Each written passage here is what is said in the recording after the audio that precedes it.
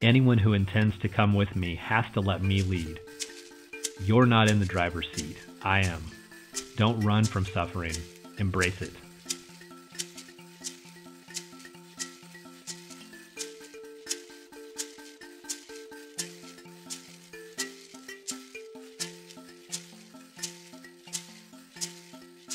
Zimbabwe is a beautiful country, with the majesty of Victoria Falls, a lush countryside, and the beauty of Shona sculpture.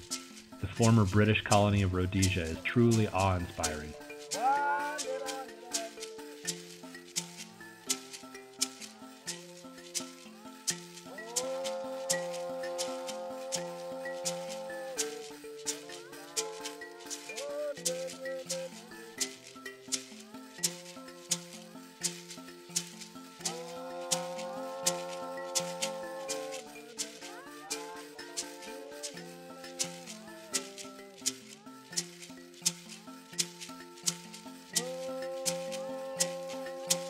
The 10 million people make less than $7 per month if they can find work at all.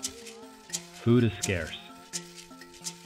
Even worse, UNICEF estimates that more than 2 million people in Zimbabwe have HIV and AIDS. At least 1.1 million children have been orphaned by the disease. This is the story of what happened when Dr. Robert Scott of Allen Temple Baptist Church invited his brothers and sisters from Lafayette Orinda Presbyterian Church to join his team. Within the heartbreak, there is hope. There is hope at the AIDS Services Clinic in Harare, Zimbabwe's capital. Though many people have traveled 2 days by bus and even slept on the ground overnight, our team was greeted with utter joy.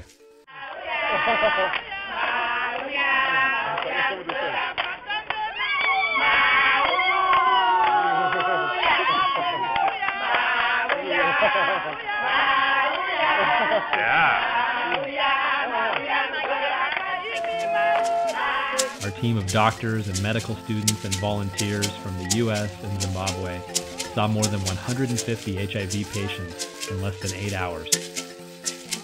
Most of them received antiretroviral medication to help them live with HIV. And many had basic needs, such as underwear, that your generosity helped meet.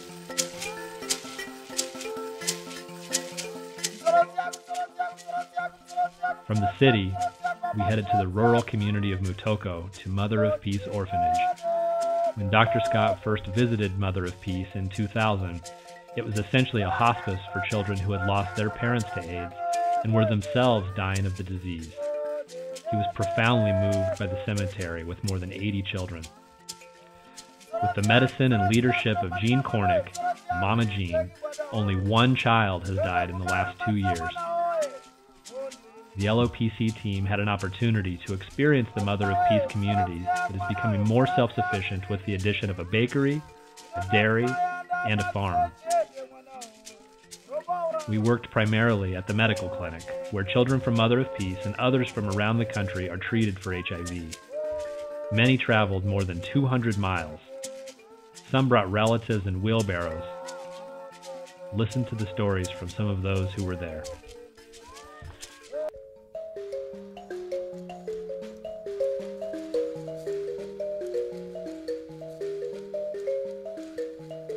Dr. Scott and his team is a beacon of hope for these people, because if they're able to see him and get his retroviral drugs, then they have every reason to expect a life expectancy like ours, maybe minus a year. So I think the thing that I came back with was first that I tried hard to work like a beaver at whatever was required of me, but I got so much more out of it, and they were such, the people that we were in touch with, the patients, every one of them, they were so joyful that we were there, they were so thankful, they were so gracious, and they just were so appreciative of everything that we did, that I think that going there really, really made a difference.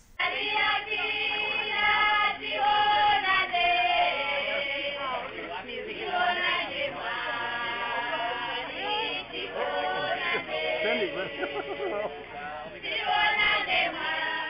remember going into the nursery, and there was that 3-month-old baby in the crib. The mother had just died. So there's a child there who doesn't even know the mother is dead. It's an orphan, which is the sad part. But then the good part is that she's a mother of peace, and she's going to be taken care of. And so there's hope for the kid. And that was true of all the kids there who ran to the bus and what have you. Some of them sick with HIV. But they were being taken care of. And that made me feel good.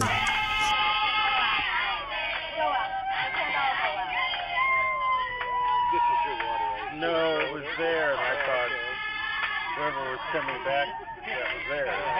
What struck me is it has stayed with me literally every day since we came back.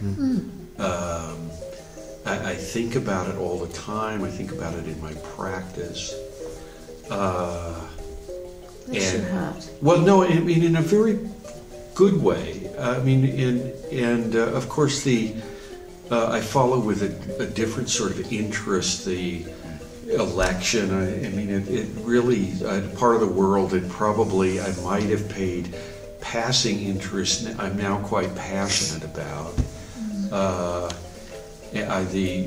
I have a little digital picture frame in my office now, and it scrolls through the pictures of Zimbabwe, and it just, I'm reminded of the people we met, of the faces of the people, and to know the stories of the people that Bob has helped, that were on death's door, that are now helping out in the clinic, and seeing the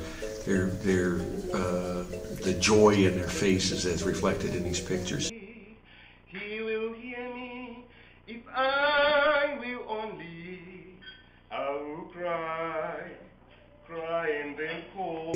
One of the things that stuck with me, and I think that partly because it will affect my feeling about all of the mission trips, is Flora asked me with a degree of hostility, "Why are you here?" And I said, well, I came here as a tourist, and I fell in love with the country and the people I met, and I thought maybe I could, help in some little way. And she said, you mean you don't pity us? I said, no, I don't pity you. I really care about you. And I just hope that I can do something to help just one person or two people. And she was just absolutely delighted with the answer. And I mean, I was being honest. I wasn't trying to give her an answer that she wanted. And she came over and hugged me and said, I feel so good about that now.